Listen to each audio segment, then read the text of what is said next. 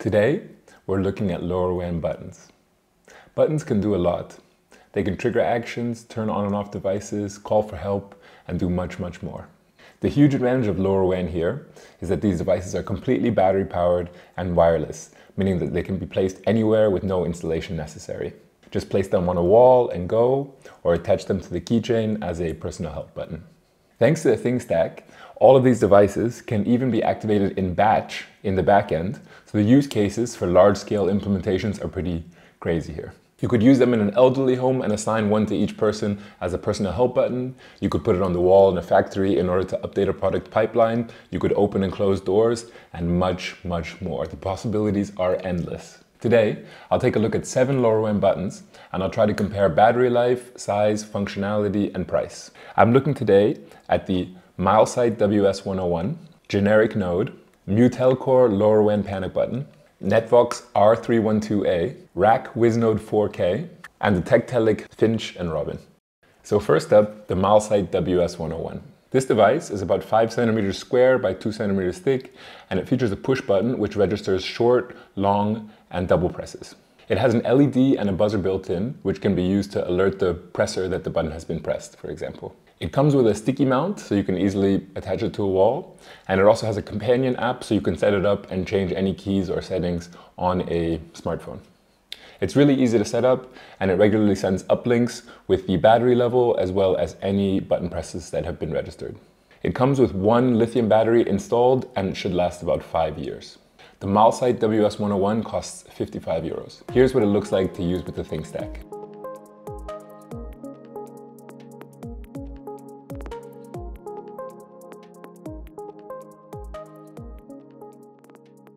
Next, let's look at the versatile generic node. It features mounting brackets, so it can be attached to anything, and it also has temperature, humidity, and accelerometer sensors for additional environment monitoring. For alerting, it has an onboard piezo, and this is a device that actually is designed to cover a lot more use cases than just a button, but it's simple enough to be used as one. The generic node is designed to run on 2 AA batteries, and it should last about 2 years, but it's also very easy to hook it up to solar or another power source.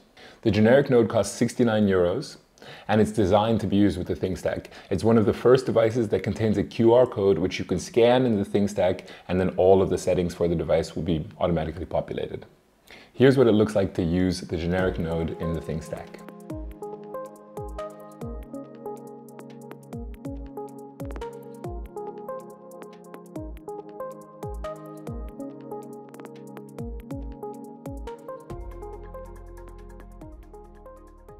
Next, the Mutelcore LoRa panic button. It's about 10 centimeters square by 4 centimeters thick at the thickest point. It feels like it will be perfect in an industrial setting mounted on a wall somewhere. It's really sturdily made.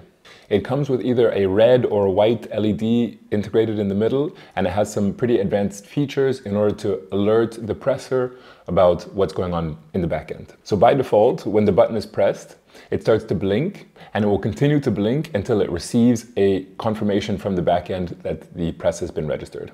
Once the confirmation has been registered, then the device beeps. This LoRa panic button is powered by 2 AA batteries, and it should run for about 5 years on a single set of batteries. It retails for 100 euros. Here's what it looks like to use in the ThingStack.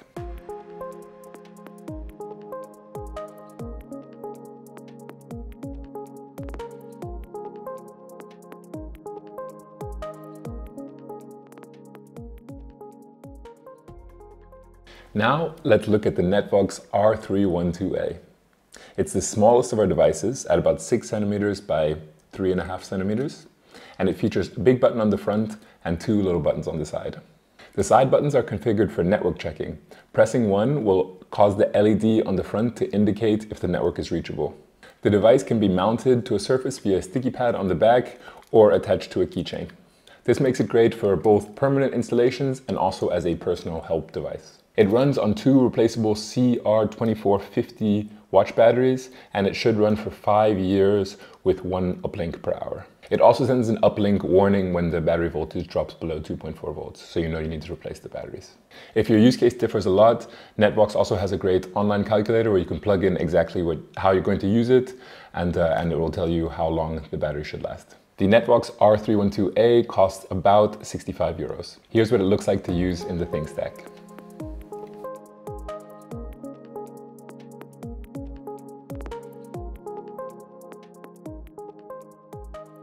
Next up, we have the RAK 7201 WizNode 4K. It's about 6 centimeters by 4 centimeters by 2 centimeters, and it features 4 buttons, each with an LED integrated. You can also purchase customized stickers for the buttons, so it's really clear to the presser what each button is configured to do. The battery lasts about 1 year, but it's rechargeable via micro USB, and there's also an LED indicator when the battery voltage drops. Like many of the others, it comes with a 3M pad, which you can use to stick it to a surface, and it's very, very attractively priced at 39 euros. Here's what it looks like to use the WizNode 4K in the ThingStack.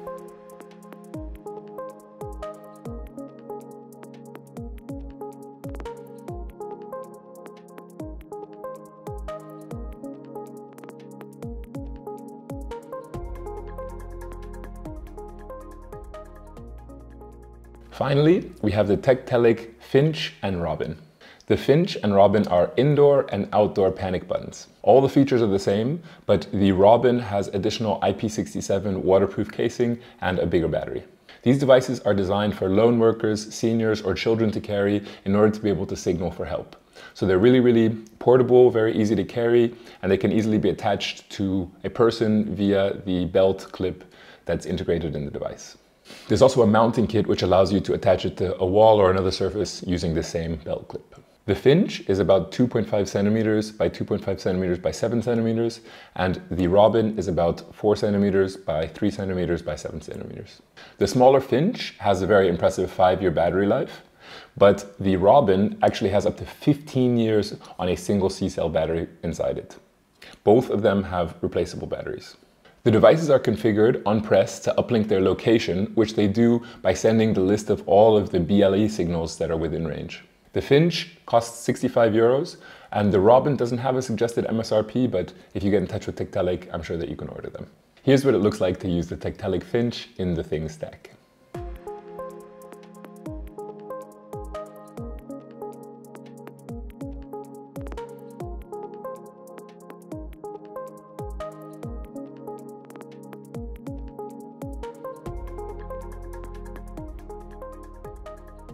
If you're looking for a simple alerting solution or to trigger downstream actions, LoRaWAN buttons are a great, simple solution. Thanks to the long range and low power of LoRaWAN, they can be installed in minutes, and they're solutions that last years with really, really long battery life. If you're looking for any help finding the right LoRaWAN device or building your own LoRaWAN solution, please get in touch with us via the links in the description below. And finally, thanks to Milesite, Utelcore, Netvox, RAK, and Dalmatian for providing these samples.